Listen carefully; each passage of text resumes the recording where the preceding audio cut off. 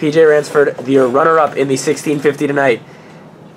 For freshman at Michigan, and he was swimming out in lane 8 and took the race out and had a huge lead. Ends up getting second, but a really gutsy race nonetheless. PJ, let's just talk about this swim a little bit.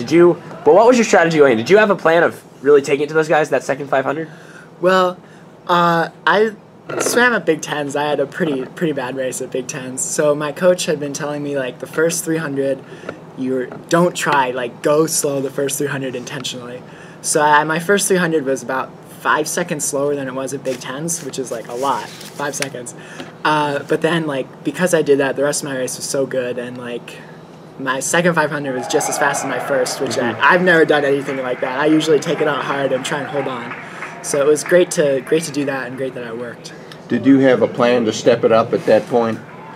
Yeah, my coach said the first 300 has to be easy, and then after that, the fourth 100 can be fast. So my fourth 100 was actually like a second and a half faster than my first 3. So I listened. Was that Josh telling you that? Yeah. Josh knows what he's talking about, and I'm glad I took his advice. Did you know where you were during the race? Because you could see in, they couldn't probably see you. Well, actually, I didn't realize I was in the lead until about like the 600, and I was like, wait, I think I'm like winning.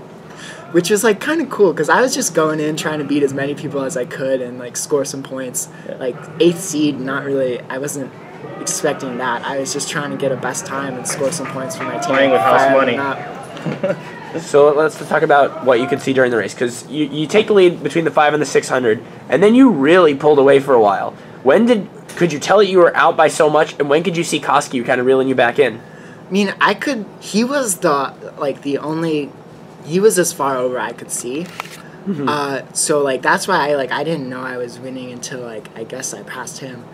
And I mean I just, if you like look at the splits, I kind of held the same pace from like the 400 on, and then towards the end it started to hurt a lot. That's when he started to reel me back in. Well, when you were 16 strokes for the first 1,000 yards per length, and then it's when you got it to gut check time, you moved up to 17. It looked like your kick had accelerated some.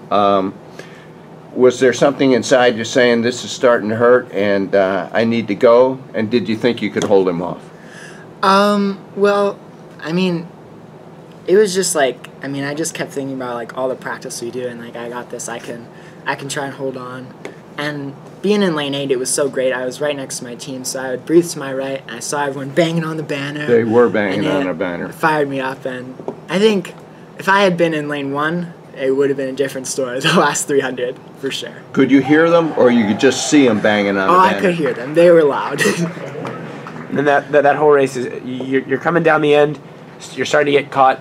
Could you kind of know, though, that you were doing a really a big time drop? I had no idea what the time was going to be till I turned around. Some guys in this meet have been doing awesome, others have been struggling a little bit. I had no idea what the time was going to be till I turned around, and when I saw that I had gotten best time, I was just so happy. Yeah, quite a reaction after the race. You clearly were really excited. Did the fact that you did get second, though, did that take anything away, or were you still just that excited to be there and to have dropped 15 seconds from Big Tens? Coming in seating 8th and like getting second was awesome. And then for celebrating, like I was just trying to fire everyone else up. We had some other big races tonight, and I was just trying to get people going, start off the team right. Yeah, and it looks like you've done that. Wolverines pretty solidly in 3rd place right now. Your first year coming into a really storied program. How does it feel to be the 3rd best team in the country?